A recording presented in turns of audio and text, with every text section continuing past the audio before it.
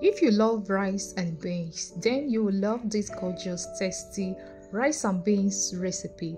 My family loved it and yours are going to love it too.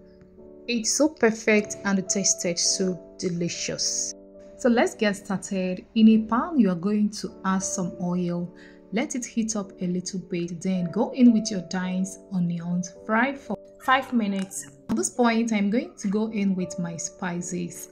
Adding the spice at this point is going to bring out this amazing and beautiful flavor that you would love. Then stir nicely and go in with your tomato paste. Fry for 5 minutes until it changes color. And at this point, I'm going to go in with my tomato and pepper mix. Then give it a good stir to combine. Thank you so much for stopping by, guys. Thank you so much. I appreciate your support. And if today is your first time, you are welcome. Thank you so much for joining. And at this point, I'm going to cover the pot and let the sauce to fry for about 5 minutes. So after 5 minutes, then go in with your broth. I'm using chicken broth. You can use water if you don't have broth. And I'll go in with my curry powder, salt, and crayfish powder. It's totally optional. You may or may not add it. Add the crayfish. And once that is done, stir nicely to combine. Cover the pot and allow the sauce to simmer for 5 minutes.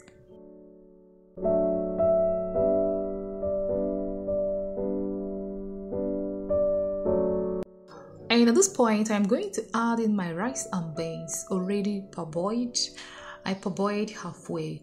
And once that is done, I'm going to give it a good stir to combine.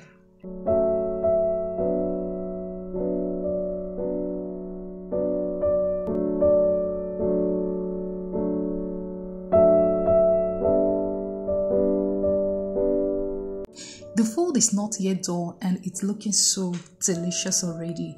Rice and beans is always a hit no matter how you prepare it. And we still taste so delicious. It's a perfect and delicious combo you should try. Honestly, you would love it. It's so simple, yummy and deliciously different. This one is different. Yes, it's different and absolutely delicious. You should give it a try and you will love it. It's so delicious. And once I stirred, I'm going to cover the pot and allow to simmer or to cook for about 15 minutes. And after 15 minutes, and give it a gentle stir. Stir nicely to combine. So at this point, the food is almost done. Thank you so much. If you have watched and still watching up to this point, you are truly amazing. Thank you so much. I don't take it for granted. And always remember to give the video thumbs up the video. Please, Kai. I beg, please give the video thumbs.